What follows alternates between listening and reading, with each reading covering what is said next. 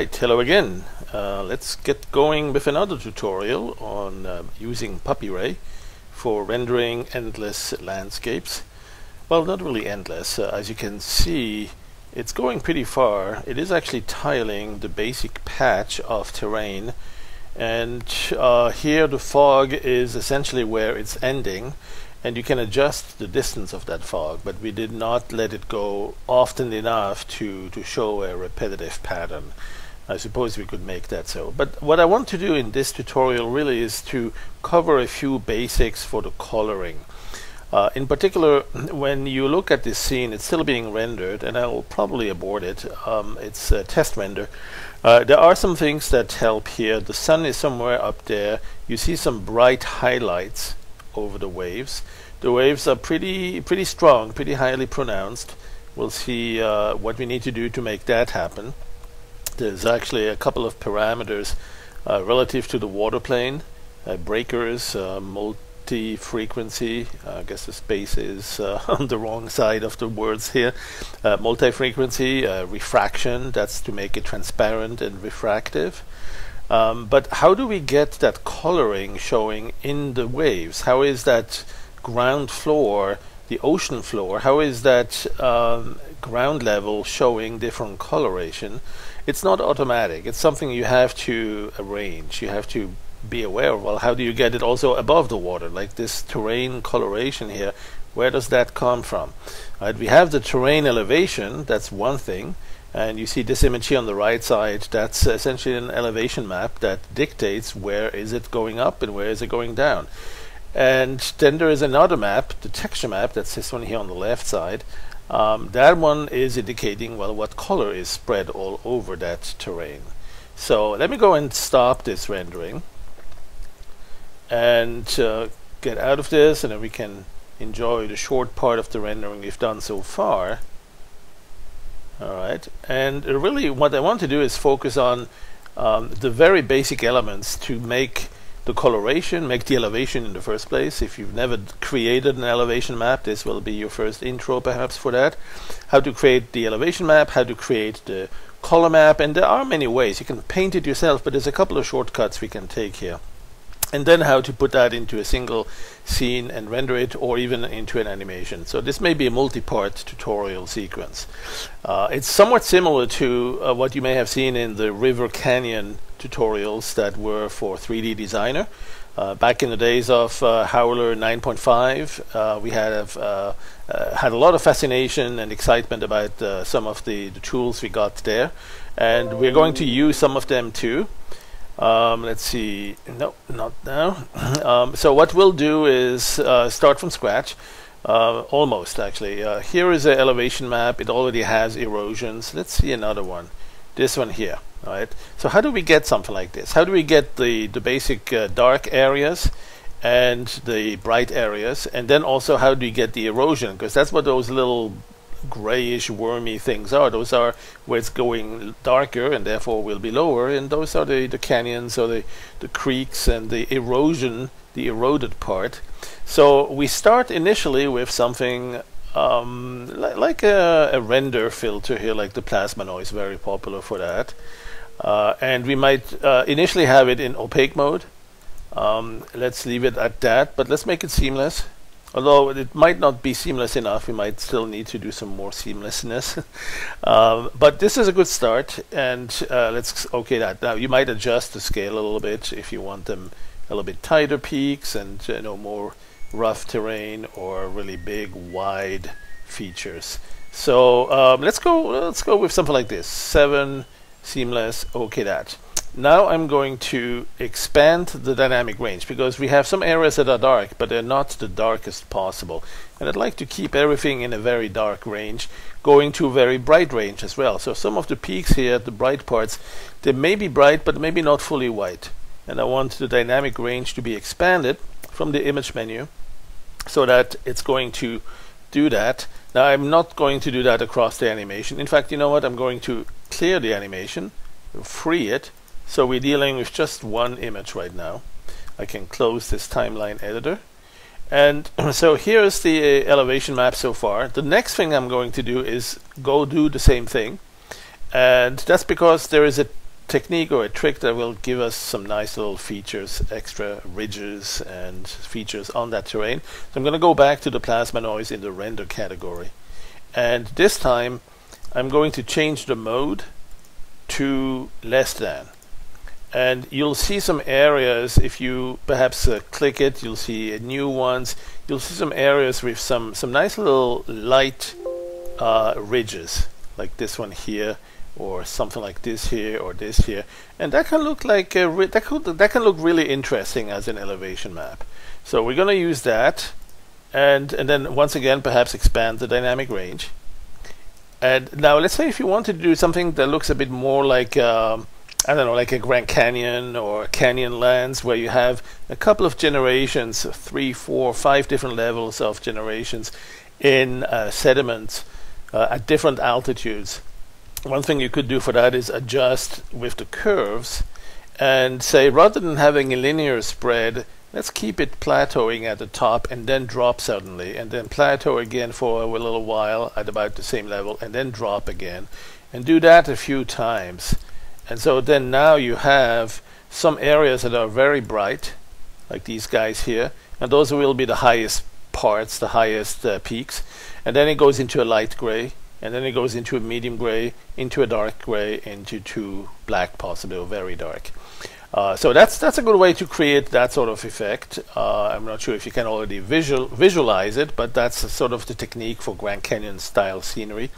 And then maybe also a little bit of sediments, along the cliffs or the steep hills. We might want to blur that, not really blur it, but do a light diffusion. Let me zoom in first so we can really get a good idea of what that looks like. See how it's all bright here? That's all the same brightness, so it'll be a flat top. And then it suddenly drops down to the next level of gray. And what we'd like to do is have at the bottom of this kind of a little easing into it. So that's something you can do with the photographic light diffusion filter. And by doing so, you'll see a little bit of a halo. It almost looks like a little glow effect, right? Because this part is the mid-gray it eventually goes down to. But here we are on the light gray, and here we have a transition zone. And you can adjust the radius here, which changes that transition radius, transition distance. And so that's a good way to get a little bit of an angular slope getting into that steep sudden increase in the brightness, which will translate into a sudden increase in the elevation once we put that into the elevation map. So here we have a good starting point. Now we don't have erosion yet, and there's a couple of different ways to create erosion for that. Let me take a snapshot of this image. We'll probably need this at some point. I'm going to close some of the others. Quick look at this one. This one is a snapshot of an erosion map. And so I'm going to show you how to create that. There's at least 2 different ways. One is you actually take this elevation map into 3D Designer, where we have integrated back in version 9.5 we had integrated the erosion, right? Remember here on the 3D Designer you could go there, and here it is. Here's our Canyonlands. You can adjust a little bit how high it goes. You can adjust which way the light is shining, but that's really just going to be temporary. We don't need it really. It just helps a little bit, but we will mostly need the elevation map to be eroded. So let me get a little bit of soft shadows, make the light go sideways, and change it something like this. Add a little bit more brightness to the other light. So we have a nice terrain here. Let's add some erosion to that. Perhaps zoom in a little bit or getting closer. So to do the erosion in 3D Designer, we have the More button, and we have erosion, and we also have another thing which is called sediments. So those are both very interesting to use. So let's do erosion. I'll just click somewhere here, and I'll move it and calculate, and you'll see some gullies and some formation of erosion creeks. And if you want more of them, just by all means increase the rainfall maybe to 70 or 50 or something like that. It will take some extra time. Recalculate that. If you want less of the pre-filtering, it'll be a little bit crisper. And if you don't want those potholes here at the top, we call that the flatness threshold. If you give that, let's say 5, it's already a little bit better. If you give it 22, it will just keep it flat, and then there's still erosion happening on the sides. Now there's also sediments, and we can add some sediments here. You can see how along the flanks, particularly here, there are here at the bottom as well, there's some sediment starting to deposit as you increase this. And you can also decrease the amount here of the fill up. So you essentially can adjust that, and this all has to translate into some sort of an elevation map that you can actually retain. You can store this one here. This is the store height map. When you do that, you keep the height map of the terrain that has been modified by those erosions and by the sediments. Right. So let's go do that. Store height map. Now there is one more thing we might want to do, and that's to actually apply a color map as well. Coloration that's based on elevation and also based on the slope. We do that here, create texture, and when we do that, you have the upper area, that one by default is white, such as for snow, and the bottom part is green, and that might be typically for grass at the bottom of the valley. We might want to change that when we go colorize this for a scene that's going to be partly underwater. Right, the bottom part shouldn't be a light green, it should be more like a dark bluish green. That way it will better mimic what you might see through the water as you start looking into the deeper parts of the ocean. So that's one thing we do here. We'll change the color to something like maybe a bluish teal and a little bit darker. Right. And you may not see it too well here, so maybe increase this a little bit so you really can see up there is some dark green here. Maybe that's too much on the blue. Let's go change it perhaps a little bit more like this, but keep it dark. That's really one of the things to do here. Then the other thing is you have the gray for the steep rocks and then the snow cap, and we're going to change the role here. The caps that are snow, well, unless the scene has some snow, like this one doesn't, so if the scene had snow, well, we would probably need to keep some of that. But what we want to do in this case is say, you know what, the upper area may have some green, so instead of white snow, it'll be some light green, maybe some grass, fields, or maybe some sort of a rocky appearance. You know, it could actually, we call it snow here, but maybe we'll say, no, you're going to be the rock. And then the sides that are closer to the bottom where the ocean is, that water region, that's where the sandy beaches are going to have to show. So the middle zone here, that's where we're going to get some sort of a sandy beach color, something like this perhaps. And that's now of course we may not want it, we may want it just here where it's close to the green, but then up here on these slopes we may not want that. So you may need to bring the whites down, well, which are not really white. That's the light gray now. But you could also do a couple of other things, adjust the smoothing a little bit perhaps, keep it very low, adjust the intensity, and see if that, there you go, see, it's like it's taking over. And so you get to control a very distinct region where we do have some sandy beach gray or brownish appearance, and then the rest is dark green for the parts that will be underwater and light gray for the parts that will be above the water and significantly far away from the water, typically you know, the mountains and the hills and so on. So that's sort of the idea behind that. Now that's not the only way to do this. The thing is that this color map will go into the swap image. We see here it actually chose it for us, the swap image, and we can store it too. We can say store texture, but it's not really necessary. If I cancel out of this now, I did store the height map, and I did also, and that's the one with the erosion, but I also have this one here. So I had this one here before erosion, then I had this one with erosion, and you can see the gullies and the river creeks and all that erosion phenomenon, and then I have this one here, that's the elevation map, the color map. Right. So now that's actually also in the swap image. If I click here S for the swap, I can see it in the swap image. All right. So I'm going to use that to do my rendering in PuppyRay. Let's do a quick test, and then I'll go back and show you the other method. Let's go do a quick test in PuppyRay here. Transform PuppyRay. Let's use the GPU version. And of course, it remembers the most recent rendering. Make sure, by the way, whenever you go back to PuppyRay, it still has the renderings of your last pass, your last rendering, all the settings. And if that was a very high quality, high-end final render, it will take forever to re-render that if you accidentally move any slider or value or option that causes it to re-render automatically.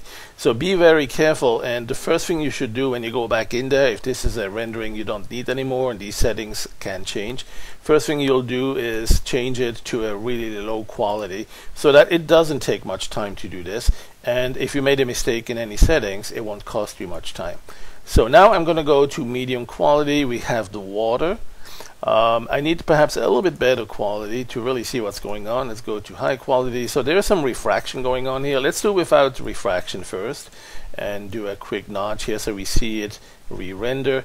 Let's go and normally it would be, the interface would be like this. We don't have it all open, but I'm going to go into first, in fact, keep it that way and change my view a little bit so that I can go and see perhaps some particular areas of interest.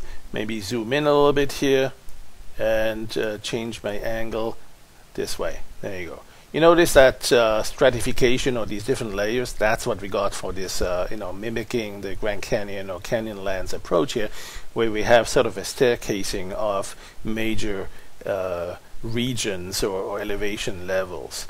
Alright, so if we go and do a high quality render, we see it's mostly this light gray. There should be an area where it's a brownish, and that's the beaches that we wanted to capture, and then it should eventually go down to the dark green. Now we will not see the dark green or the beaches underneath here unless it is transparent and refractive. So we want to make sure we turn that on, do another render, and now we start seeing some coloring here. Maybe the water is too high. Maybe we need to go a little bit lower so that we actually see some of the sandy beaches appear above the water too. So to do that, I'm going to change the color, the quality of the render, so I can dynamically change this quickly. Now I cannot adjust the height of the water. That one is fixed, right? The elevation map goes from 0 to 255. It's an 8-bit value. So at the middle of that, at 128 or 127, somewhere around there, that's where the water is, and you don't get to change that. What you do get to change is the camera position. You can go up and down on the camera. That's this button here. With the right button, you move down under or above the whole scene. That's the camera position. And another thing you can also change is the world. This one here, move the world. Again, with the right button, you can move the world, and it moves against the water. So the water is wherever it is at the middle of this, and you can see more of the world by moving it up above the water. Right, now I'm going to disable the refraction and change it a little bit more, and perhaps even disable the waves here, the frequency down to 0, so it should be a flat perfect mirror. And so that way you have a good way to kind of gauge how much of that sandy beach brownish appearance will you actually get. Now it may not be a perfect estimate, because when you change the quality it may give you a little bit less or a little bit more of that. So if you go to high quality to test it, maybe you get to see what you want. Then you can probably bring back the frequency on the water, on the waves, like 0. What was it, 2 or something like that, and change maybe the angle so you can look in different angles, different directions, and you get to see some of the brown that we placed in the color map or the texture map, and you see the gray, mostly grayish appearance of the rocks. There's one more thing I did here too. You see a lot of little details like shady bump maps. That's this part. It's the riverbed. If you don't initially, it's none of that, so it would be essentially a very smooth appearance, something like that. Right, and you can even make it smoother by increasing the pre-filter, which will really strongly smooth it. That's a great way to do it if you want to make it look more like sand dunes or sand rock or something like that, sandstone. But then on top of that, you can also go and add some rocky or fractal appearance, and that will add a tremendous amount of additional detail. I like the rocky the most for this, or second most perhaps, and the other one that's really great too is the riverbed. Right, that's a really great mix of several types of bumps and disruptions there. So let's see what else. You know, we've covered the very basics here. We can go and perhaps change the sky color, because right now, let's see what's the sky color. See, the moment you change it, it reflects, it changes the whole appearance of the scene here. So let's go and look up at the sky. I'm actually looking at the sun here. What's in the sky? Not a whole lot of detail here. Let's go to the reddish. There you go. There's some sky, some dark blue, white alteration. I need to zoom out, I guess, to see a bit more of that. There you go. There's some sky like these guys. There you go. Alright, so there's a lot of things there to change in what's happening above, and not just the portion that you'll see, but also how much light it's contributing to the scene when you enable this global illumination. Right? Without it, it's a much darker scene. Then the only light you have there is from the light source. So the color of the light source will have an impact, the intensity of it, how close it is to the scene. Right? That distance of the light will significantly change the brightness of the scene, but only those parts that are actually illuminated by it. The parts that are dark here are not getting much light. You might get a reflection of a wall nearby that's very bright and lighten that up a little bit. I think we do that up to one level or something like that. But for the most part, if you want some more realistic lighting, what you do need is to enable the global illumination. Now this is too much of it, so reduce that intensity.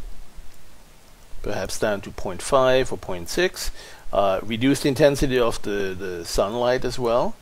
And again, if you want actually the sun to be in the scene, go look for it, or move the sun into the direction of where you're pointing the camera.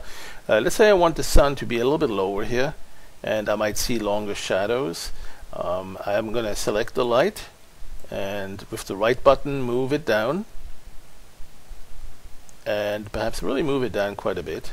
And you see it's getting a little bit hazy here. It's not getting much of that direct light anymore. If I want these parts to show a bit more reflection still, like if it's wet, I can go to the world and adjust the specularity and the hardness of that. So if I give it a really small value for the hardness, like 0.2, you'll see perhaps more specularity. It's actually not very highly specular, so I need to give it more intensity on that as well. There you go. Now you're starting to see some reflection, specular highlights. Something like 8 on specularity, or 0.1 or 0.2, 0.1, 0.2. Those are good values for making it look a bit more like a wet surface with a lot of specular highlight happening here. One thing we should also do is change the color of the light. It's not red enough. Let's go a little bit more sunsetish here and change that. Perhaps it's too big. Let's go back to the render settings. There is a sun size here. Let's give it 77, and there you go. We can also let's go to a slightly faster mode and move the light source. So select the light here, move the light, and then with the left button you can move it one way or another. It's a bit difficult to say where it is. It's not back there. That's a projection of where it would be if it were in the back there, but the light source is actually a point light, so you can have it nearby and kind of fool you there. You want to really move it far away if you want to make it look like it's really casting the shadows, not from just above, because right now here I'm placing it in the scene, right? So that's a different location. What I should probably do is move it a little bit until it's far enough where I might even need to increase the brightness of it a little bit. So here's the brightness, and now you see the light on the flanks here getting a little bit brighter. And let's see what else. Let's go to kind of a semi-final render, high quality. Let's talk about the rendering at the final settings. Right, we have perhaps some transparency or some multi-frequency and refraction. Let's see what that looks like. We actually don't see much of the light here. Let me go temporarily to a lesser quality so I can move down. Yeah, I want to see some of that water here for this test render. So let's go render high quality. And so some of the parameters, as you change them, it triggers immediately a re-render. Some of them do not. And I'm not sure exactly why or why not. But here I might want to say ray step, that's for finer detail. If I increase it, it's going to be very coarse. You're not going to see a whole lot of detail from the terrain. You're still going to see probably some of the bumpiness. But if you go down to lower detail, then the ray step, at the really small, then you start seeing more refined details on those creeks and the erosion. And let's see, what else do we want to change? Oh yeah, the number of anti-aliasing steps, right? If you have it just at one, you can still quite interactively use this. And of course, all that depends on how fast your GPU is. I have a fairly old system here, 6 years old, and only about 70 or 80 CUDA cores.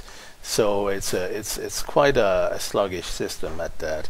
But your experience, you might have a card that's 3 years old and already have 300 or 400 cores. And of course, the very high-end graphic cards now have 2,000, almost 3,000 cores. So it's going to be real time at nearly final render there. So let's see. I'm going to go to set my rendering here. Final render. Go do it. Right. So at this time, you see it's actually rendering again and again and again, and it's gradually getting to that final image. It's going to do, this one here is going to do a total of 36 frames. Now it's not updating everything all the time. Sometimes it says, okay, I don't have time to do it. Well, let me just focus on doing it. And then once you have the feedback again, here you see the button is highlighting. That means it's done. Right. Now this rendering, I only did 35 passes. That's a fairly high number, but you could go much higher. You could go to 100, even 200, and at times you will see even more fascinating colors. One thing I'm going to do is change this to not have the multi-frequency and no breakers, and then I'm going to make the frequency of the main waves a little bit higher, so they are a little bit closer together. It's going to be smaller waves. So I'm going to say, let's say 0.5, and then here the noise frequency, I'm going to make it pretty small, let's say 0.03, something like that. Let's do one without global illumination. Uncheck this. I think this one will cause the re-render. Yep, there it is. So the only place where you see light hitting it now is from the sunlight. The global sky illumination is not happening at the moment. But you can see how beautiful this transparent water looks now here.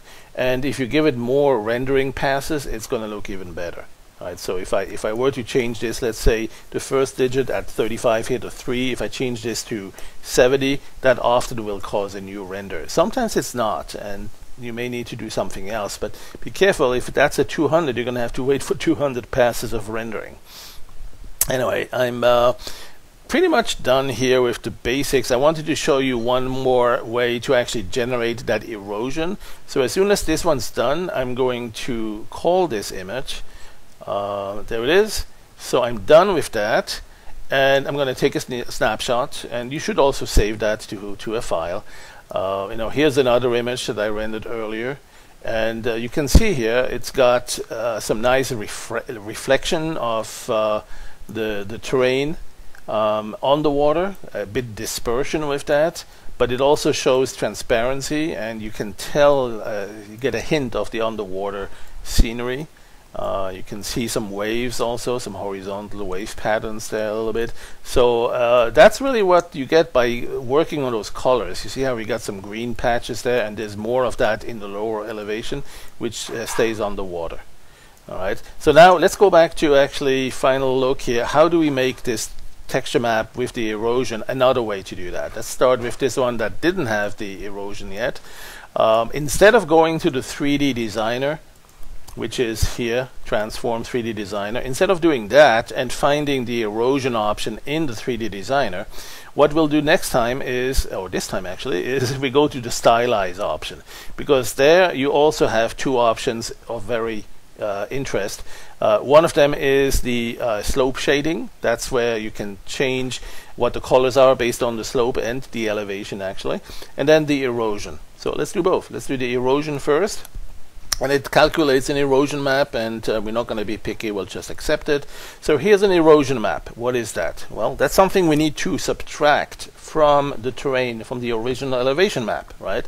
It came from the height map, this one here, and it calculated which way water would flow and erode it, cut it out or carve it, and it found that's a good representation for it. We need to now subtract this erosion map from the original height map. So what I'll do is I'll take a snapshot of this, I'll store this right here, shortcut to store image, and I'll say this one needs to be subtracted from the original, right? And so I'm going to load the original, and then in that stored copy here with the erosion map, there's a little pull down menu, and you can go to combine and say combine it how? By subtracting it. And voila, we now have subtracted the erosion. But this is a very strong subtraction.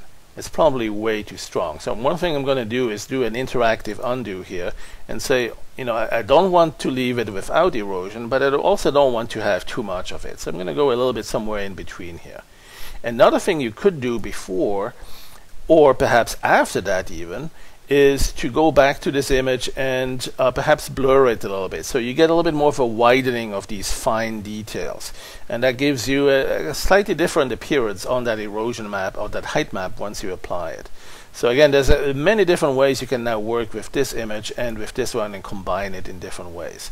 The key is to remember that you can go to one image here that's stored and divide it, screen it, greater than, less than, do all sorts of operations. The most natural one would be to carve away, meaning cut it away, meaning subtract it, right? And then simply use this part here to adjust how much of that erosion you actually want to see happening. All right, so that's our eroded elevation map. Let's take a snapshot of that, and then let's take a look at the coloration, right? So that was how to create something similar to this, where the elevation controls what color we get for it.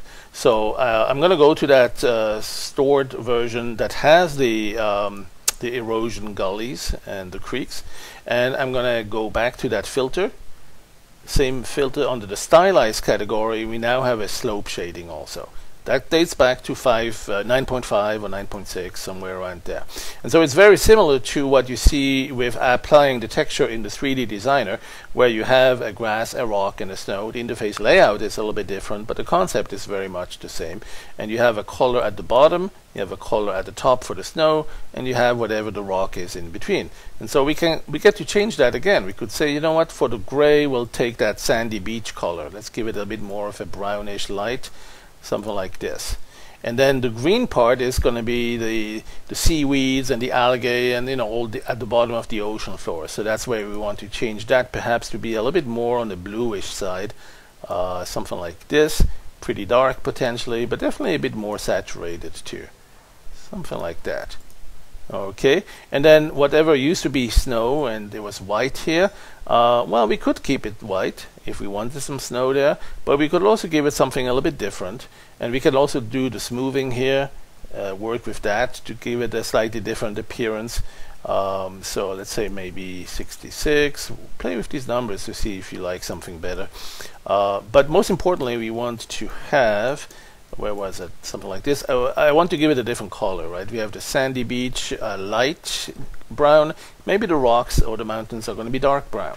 So let's not keep it white, not snow, but rather something like this, kind of a brown, a bit rocky gray appearance. And so now we have pretty nice mix of coloration. If we want more of it to be underwater, we'll probably bring this green part up higher, and then that will dictate where we'll put the water plane. Right. Now we have a few other options here. We have sample radius. Play with those to see if you have something you like better.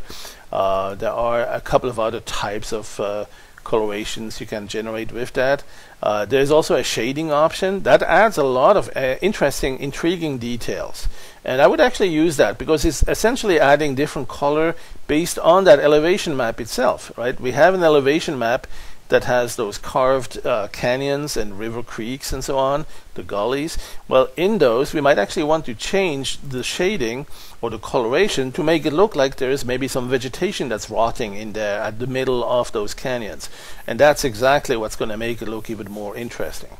Alright, so I'm going to keep that, perhaps fiddle with this one more There you go. And so that's our color map. Let's go take a snapshot of that too.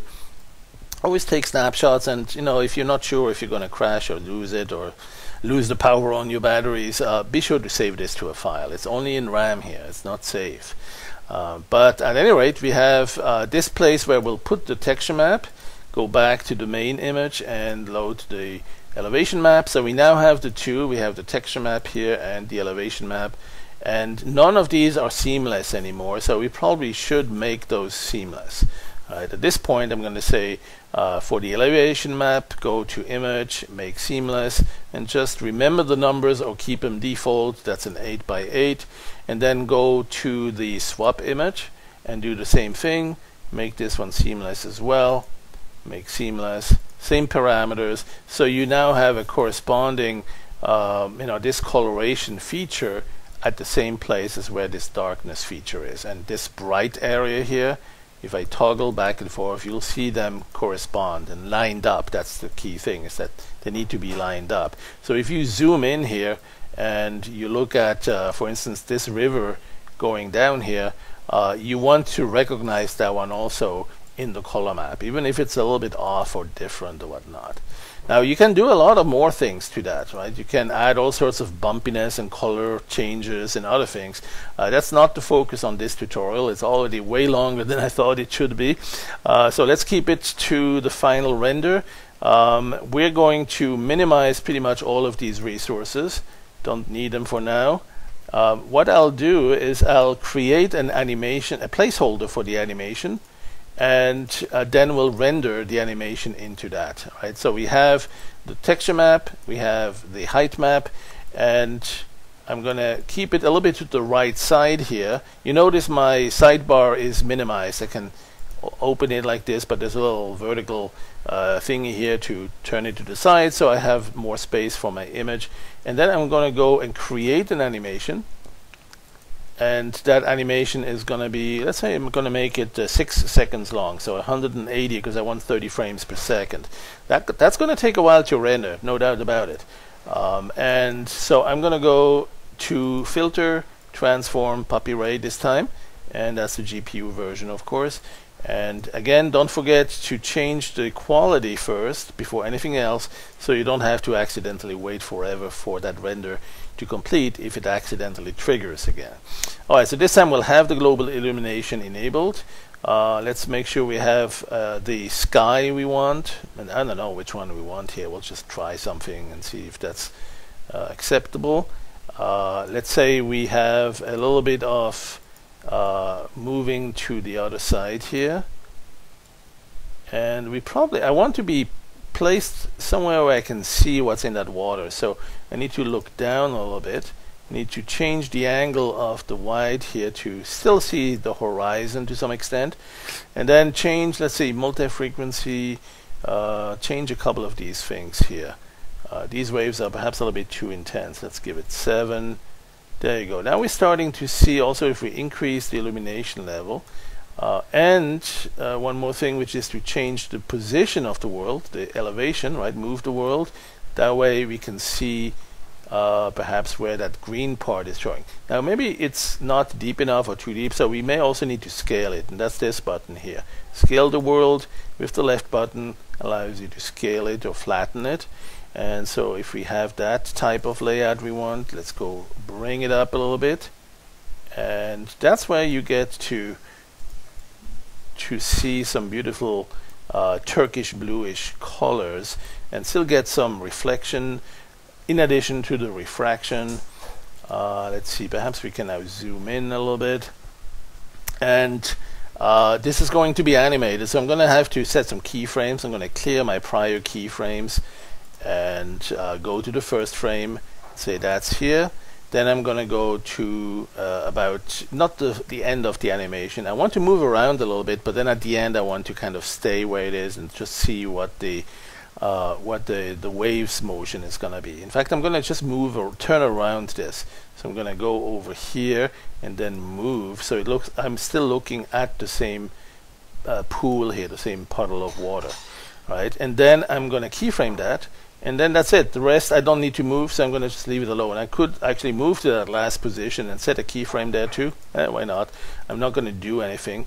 What I want to do is really render this in such a way that it's I'm moving around it, and I can actually preview it here and do a test render to see if that's nice position.